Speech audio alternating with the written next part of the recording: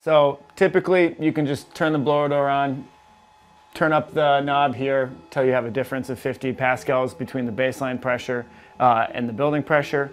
I'm actually going to use Auto Test. It's a free app that we have that has a couple cool features. First of all, it does a temperature and density correction. It also connects directly to the gauge, and will also geolocate where the test is.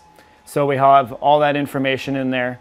And then it also has Wind Assistant on it. So as you can see, we have kind of a windy day here, so that's a really good feature to help us get more accurate data.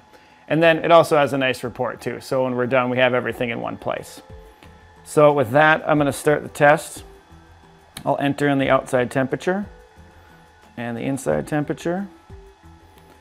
And like I said, it already grabs the location and the altitude for me. So I hit continue, and now I'll start with my baseline. So now it's collecting data for a baseline. And we do have a bit of wind today. All right, and with that, then I'll take off the ring and start the test.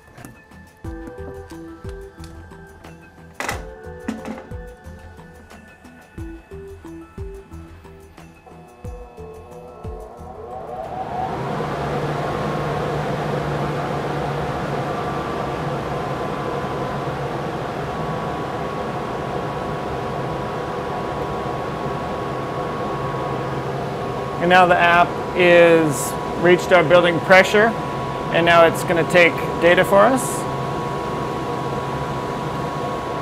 And just like that, test is done. So we pull up the test here, and right away the report will show us that in this house we've entered in the volume. We have 11.48 air changes per hour at 50 pascals. That's a very leaky house. And then we also found that we have a blower door of 2,143 CFM 50.